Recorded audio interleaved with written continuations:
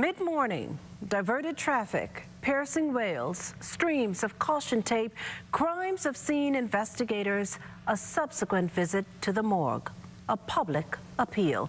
The makings of another bloody scene here in the capital that has shot the homicide count to now 104, the third for this week alone. The victim in today's case, a man known to police, one on bail for murder and attempted murder. On the scene for us, our Charles Fisher. It's a scene becoming quite too familiar. Family members consoling one another after the loss of a loved one. The double shooting incident happening on Robinson Road Tuesday morning. That has left a 32-year-old male dead and a 16-year-old juvenile male with injuries.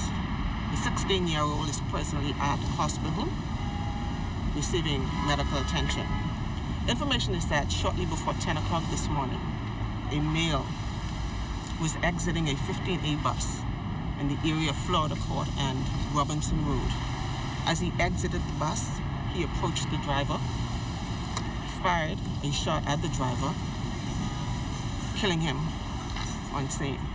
Curious onlookers lined Robinson Road as adjacent businesses had to close due to the road being blocked off. Screams echoed as family members arrived on the scene. He was identified as a male in his early 30s. We do know the age of the victim at this particular time. A family member who was on scene who presumed that is her child, I should say, would provide that information. But we will know more definitively tomorrow when a positive identification is done as to exactly who this individual is. I'm told there were other passengers on the bus. Chief Superintendent Chrislyn Skippings once again issuing this appeal. You may have seen a vehicle leaving the area at a high rate of speed. You may have seen a suspect that may have exited the bus. We want you to reach out to the officers of the Criminal Investigation Department and provide them with the necessary information so that we can bring this matter to a close. I also take this time again to speak to parents and family members who know that their families are in possession of weapons.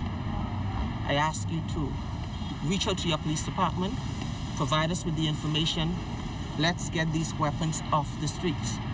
These weapons, yeah, they're intended for other persons, but again, I reiterate, those weapons can actually be used on you or your family members. For the Bahamas Tonight, I'm Charles Fisher.